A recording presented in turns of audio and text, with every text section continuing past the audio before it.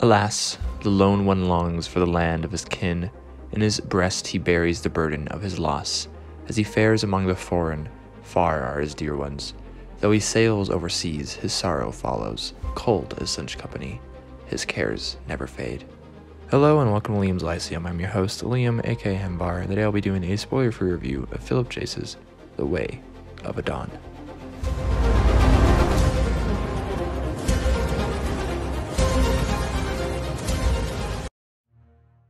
The Way of Edan is a 2023 novel and the debut of Philip Chase, and first in the Edan Trilogy. It's actually the second thing I've read by Chase since I read his dissertation, or admittedly I read part of his dissertation as well. It starts with Finan finding himself on the steps of a temple of Angara, a major goddess among the Karagalese. He is with Egbert and Data, and by the names of these three we can tell Finan is of a different people. But they have come to preach the way of Edan, in their eyes the only true God. It is a very dogmatic way or path, almost like some early Christians, or maybe more in line with the covenant from Halo. There's a heaviness and sense of wrong that comes from Finan's own misgivings while we are in his head, but then jealousy takes hold and they desecrate the temple and are then brutally martyred. This greatly shows just how brainwashed these followers of Edan are, and very much sets up the book. Think White Cloak, some Wheel of Time, essentially. Chapter 1 introduces us to Oswy, son of Oslaf, who is walking with his dog Kip, before finding a few dozen sheep slaughtered. There are many characters in this book, in epic fantasy fashion. Dayraven is one of the chief characters. You could say he's our main character, probably. A name taken straight from that of Frank in Beowulf. He's the son of Edgil, who is a Thane in Kinsford. We meet him practicing with the sword. He's from the marchland of Torland. We also have Sakara probably, who is a well-experienced woman. This is how we are introduced to her. Scenes of Sakara's childhood fluttered her mind along with an array of emotions, a poignant mixture of longing, affection, regret, and sorrow. She has returned to her childhood home before she leaves on some journey that has her trepidatious. It is with her we first see magic, and it is that of healing. She is from the island nation of Ashtalad in the southwest. Yoramon is a high priest of the way, not concerned with celibacy. He has dreams of power, leading the whole church, and so forth. He doesn't seem all that evil when we meet him, just rather ambitious and not necessarily a good guy for our heroes, at least. We do also have some other things, right? So we have some sort of fairy creatures, Nightganger or Pukas, which is a puck, right, in the modern English, but goblin. Puck, I guess, if you read Midsummer's Night Dream, right? Anyways, we also have like trolls and stuff like that later, and dwarves, right? They're not called dwarves. And one other thing that we'll get to in a second. It's a good mix of cozy, such as warm bread and family feeling, right? It's also disturbing, though, at times. In fact, it's very disturbing. Like, the first couple of things that happen are more disturbing than cozy. There's a religious woodiness, and there's being eaten alive and type stuff like that.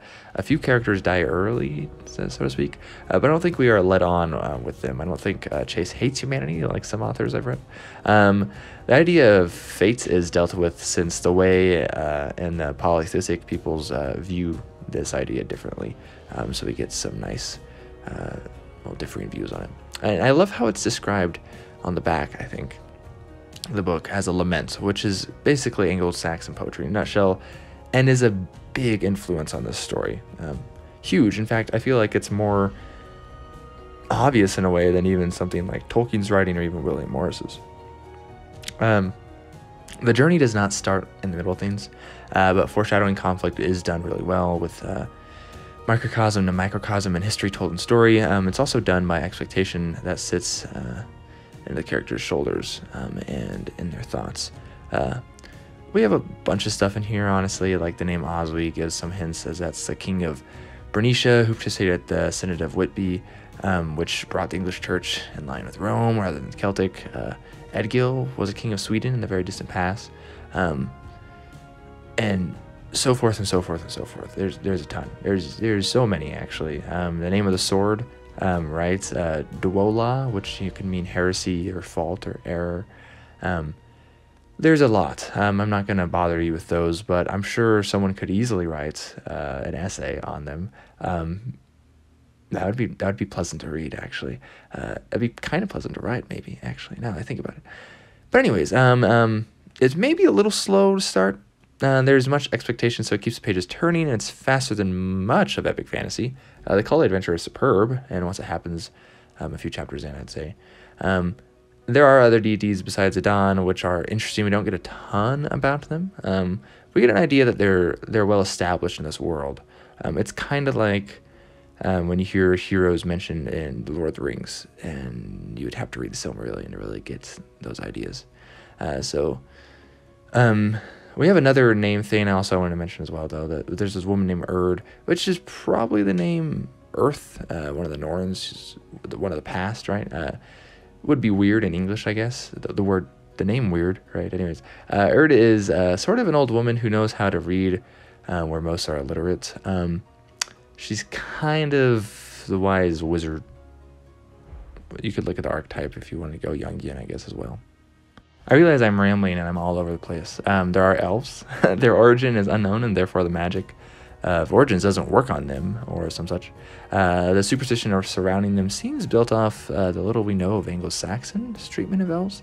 They are associated with the bad foreign version of magic. It's a good answer. I think Chase does a good job here of taking on the traditional elves. It's somewhere between bad and good. In fact, it's less romantic and personally a better answer than Tolkien's, if I could say. Though I like Tolkien's elves. They're great, of course. There are dwarves too, of course. Dwarf. And then there's a scene with the Lee that's probably my favorite in the book. It enhances this idea of enlightenment, or maybe a twist on transcendentalism, and is epic call to adventure. So many little things I'm not sure I've connected properly, but make me think. Like Shapers uses a term for bards, like Old English shop. Or louvers being mentioned and reminding me, discovering that word in William Morris's writings as a luffer. That word is actually used a lot, louvers, here, I think. Anyways, doom doesn't necessarily have a bad meaning. It's like deem means judgment, right, here. Exile, of course, is worse than death. Go read The Wanderer, an Old English poem, if you haven't. Starts with Oft him on Haga. There's even a little of poetry along these lines. I shared one kind of as the prelude here. And there's also a river named River, which I think that was funny every time that was mentioned. Anyways, my few gripes would be the slow pace. I kind of expected it, of course. That's why it took me so long to get through this book, actually. It was just poor timing on the release for my schedule. So I read through a part of it and then put it down. But when I picked it back up, I finished it within a couple days. So I do wish we had more time with our main character as well. And though he is faded in many actions, he seems sometimes to come off as railroaded, which I guess you could say is faded, right? But there also were a few times I don't think the prose worked. I didn't really mark these down, and they were just small speed bumps where I was like, I don't know if I would have put that word in here. Something like that. Maybe just this little bit of the editor that's in me, even though I'm not much of a veteran editor by any means. But not anything can be perfect, of course, in writing, and I understand that. And as a writer, and I don't think these things held the story back, really. The pacing is rather typical of epic fantasy, and this is better paced than Jordan or The Hob I've read. It's definitely not Sword and Sorcery, though. And overall, it's a fantastic debut, I think.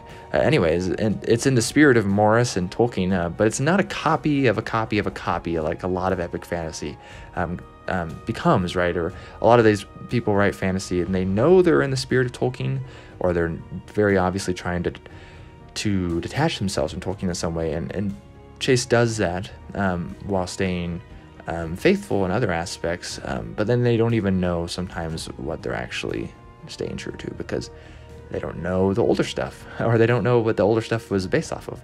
And you don't have that problem here. There's a good voice. It tells a good tale inspired by many things. Many older and timeless fantasy tales have this as well. And it doesn't shy away from action. Very modern in that sense. It's dark at times. I didn't find it too grim, though. A few moments of sublimity, I think, are likely to increase as the series continues. But overall, I really enjoyed this. Sorry, this is insanely rambly, but I'm looking forward to book 2. Liam from Liam's ICM. I'll catch you next time.